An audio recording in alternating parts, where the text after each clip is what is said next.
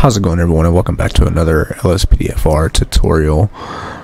Today I'm going to go ahead and jump right into this. We're going to be doing a install of emergency lighting system for GTA 5 Lspdfr.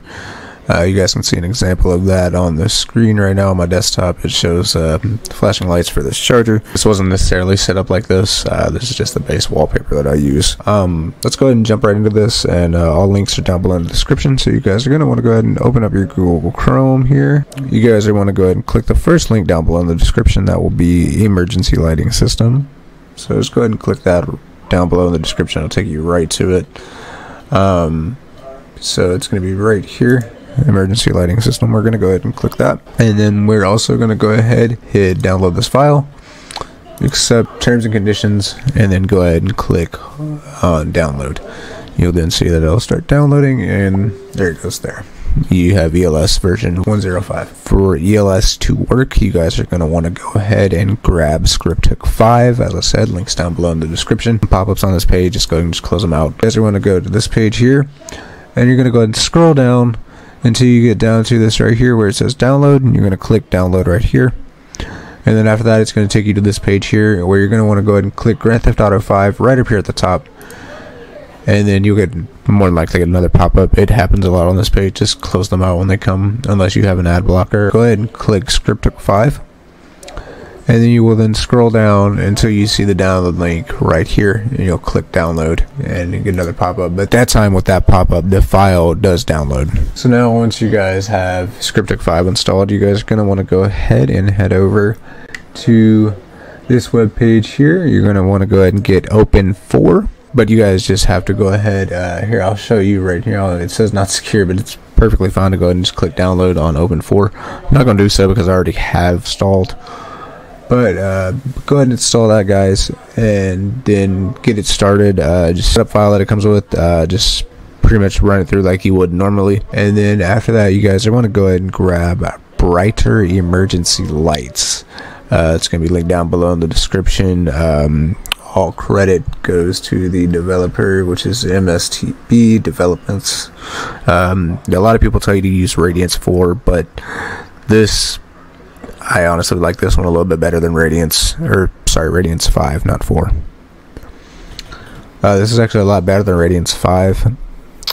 I use it personally because I don't know, I feel like the lights are a lot less brighter. So if you guys want to try this out, or if you guys want to try Radiance 5 out, I will leave both of those linked down below in the description.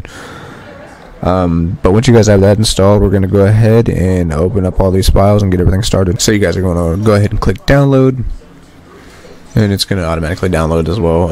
Then go ahead and open your file explorer here and go to your downloads tab. So we're going to go ahead and open up ELS, open up Lspdfr 5, and then this is the better lighting right here. It's called VS settings. But you guys are going to want to go ahead and open that one up. You guys can just go ahead and open these files all the way up, hit brighter lights, files, and then go ahead and hit bright recommended. That's the visual settings.dat. I'll show you guys what to do with that here in a moment, but for now let's go ahead and go over to the main files for ELS. Let's go ahead and open the installation files, Grand Theft Auto 5, and you're going to take all these files here and you're going to go ahead and drop them into your Grand Theft Auto 5 folder.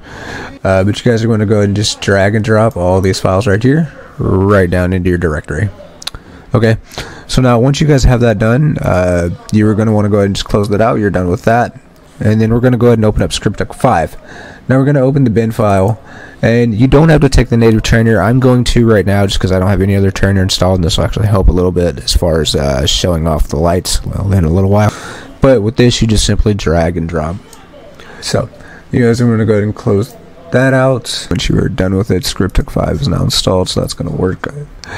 So now, the other thing that you guys are going to want to do is you're going to want to go onto lspdfr.com, and you're going to want to go and find yourselves vehicle pack, which has ELS lighting capabilities, I guess, pretty much. So you guys are going to go to the downloads, go to vehicle models right here, and you're going to go ahead and hit ELS compatibility, and then select the ELS from the drop down menu. And that will then show you all vehicles that are ELS. I already have a pack installed.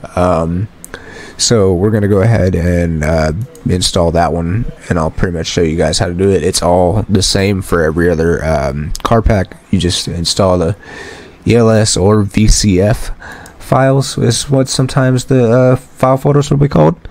So you'll click on this and you'll have your Tahoe lighting pattern and then your charger lighting pattern. This is the XML file which is dropped into the ELS folder. So we're going to go ahead and do this. We're going to go ahead and open this up here, right? You're into your GTA 5 directory and you're going to go to the very top folder which says ELS and you're going to click on that. And then you're going to click pack_default. And then from here, this is where you're going to go ahead and take this XML file and drag and drop it into this folder here. And you're going to do that for that one as well as the Tahoe. So this is Sheriff 2. Now if you have one that's named Police, it's going to ask you to replace it and you're just going to want to go ahead and click yes on replacing it. Now for the car packs, I'm just going to go ahead and show you guys how to do this as well. Just click on them and you'll see that they are YFT files. Now for these, you guys are going to want to have Open4, as I said. You guys are going to go ahead and install how it needs to be installed, and then you'll get this window here and you're going to click Windows and it's going to ask you for your GTA 5 directory, like where it's located. Mine I believe is already set up, but it should automatically load. Yes. So whenever you guys get into here, you're going to want to go ahead and click edit mode right here and then hit yes. You're going to get a pop-up here that says ASI manager. Now you're going to want to go ahead and click that. And then it's going to bring you to this here and you're going to want to go ahead. This is not going to be installed for you guys. It's installed for me because I've already had Open4 running. But you're going to want to go ahead and click install on this as well as Open4.asi and you're going to click yes when this pops up.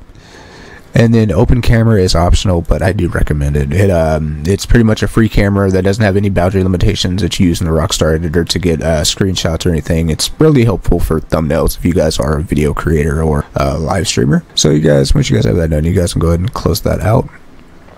And then what we're going to go ahead and do is we're going to go ahead and click update. We're going to go to X64 DLC packs. And me personally, I use patch date 2024NG. Go ahead and open that and then go ahead and click DLC.rpfs and you're going to go ahead and see that it says copy to mods folder. The archive you're currently editing is not located in the mods folder. Now to put in the mods, it's got to be located on the mods folder. So you guys are going to go ahead and click copy to mods, and once that's done, I'll be right back with you guys. Okay guys, so once that's done, you guys are going to want to go ahead and click X64 levels, Grand Theft Auto 5, and then vehicles.rpf. Now this is where you're going to go ahead and go back to your WinRAR file that has your cars inside. And like I said, for this one it's going to be the Tahoe and the Charger, so we're going to go ahead and replace those. We're going to go ahead and click on the Charger and get all three of these files here. Just take them and drag and drop. Now be sure you guys are in edit mode or else this is not going to work. It's going to give you pretty much a no symbol, so it's going to look something like this. Here, I can go ahead and show it right now. It'll pretty much do that, and you guys can't drag and drop. You have to be in edit mode. Be sure that this is ticked and you click yes, and this is on in order to be able to put in the files. Now let's go ahead and throw this Charger in, or sorry, the Tahoe. And if you guys want to see these outside of the game and you want to see if they look correct in before you launch your game, you guys can click on the file that says fragment object and you can see the vehicle here. So now I'm going to go ahead and launch the game. What I want to do is go ahead and open up that visual settings file, and you guys are going to want to go ahead and click the visual settings.dat, and then you're going to go ahead and still write it too. Yeah. Okay, so the last thing you guys are going to want to do is you're going to want to go back to your GTA 5. Just go ahead and click it up here.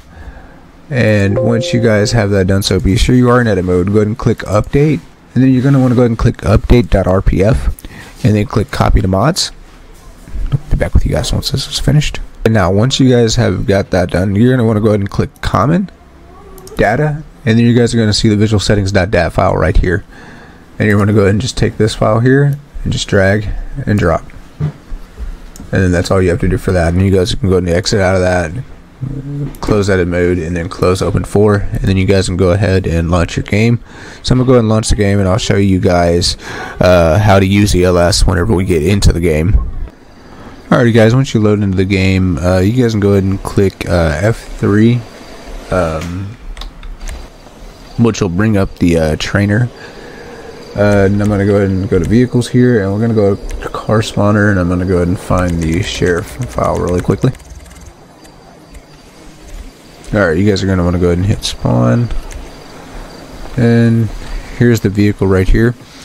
Alrighty guys, so go ahead and to know that your ELS is working, you don't have to be on duty or anything. You guys can just go ahead and hit Control P, and you'll get those little box pop up in the lower left or lower right corner rather.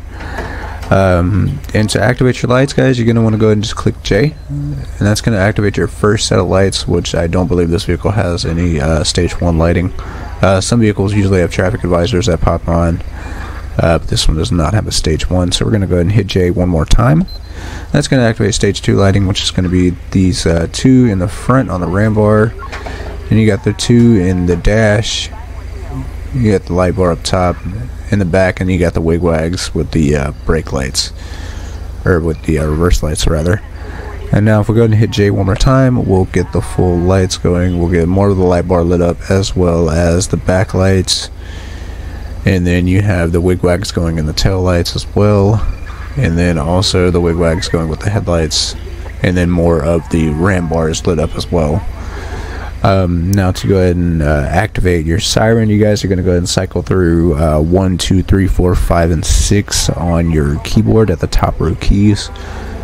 So it's going to be siren 1, this is going to be 2, 3,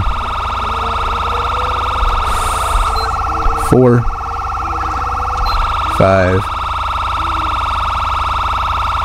and 6. Which 6 runs dual sirens. Okay.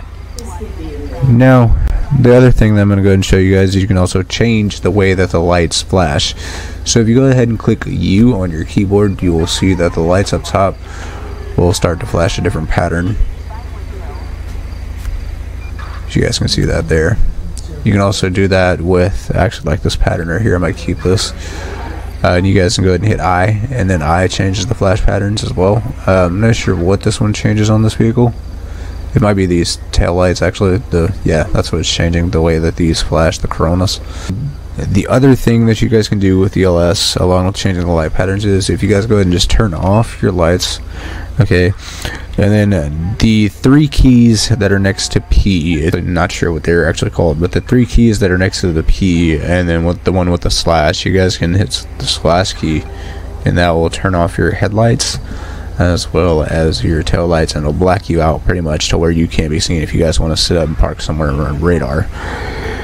Now you can also go ahead and click the key in the middle, which it's supposed to be a takedown key, which would throw on your spotlight, but I guess this vehicle does not have takedown, sadly, so I can't necessarily show that feature off in the video.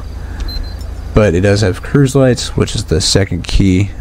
This is going to be the key closest to P on the left side. Click that, and then if you guys go ahead and hold down Alt, and then if you hold down the takedown key again, you will see that it turns on an interior light inside the vehicle.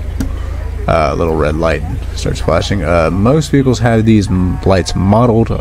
Does not look like this one has it modeled. It just kind of glows, and you can go ahead and turn it back off by hitting Alt and then the takedown key again. Just another way to have a little bit more of immersion in the game. So there are other features, alley lights and takedowns. For some reason this vehicle does not have alley lights or takedowns for some random reason. I guess the developer didn't get the chance to put them in. So I'll have to show those off in another video whenever I'm doing a patrol. Now if you guys do have any issues as far as getting ELS installed or any issues of getting it to run, then please comment down below and let me know, and I'll get back with you guys as soon as I can. And if you guys did enjoy this video and like to see more tutorials and maybe a patrol or two, I do go live every now and then as well, then go ahead and hit that like button, hit the subscribe button, turn on post notifications so you guys don't miss another upload. And hope you guys did enjoy, and I'll see you in the next one.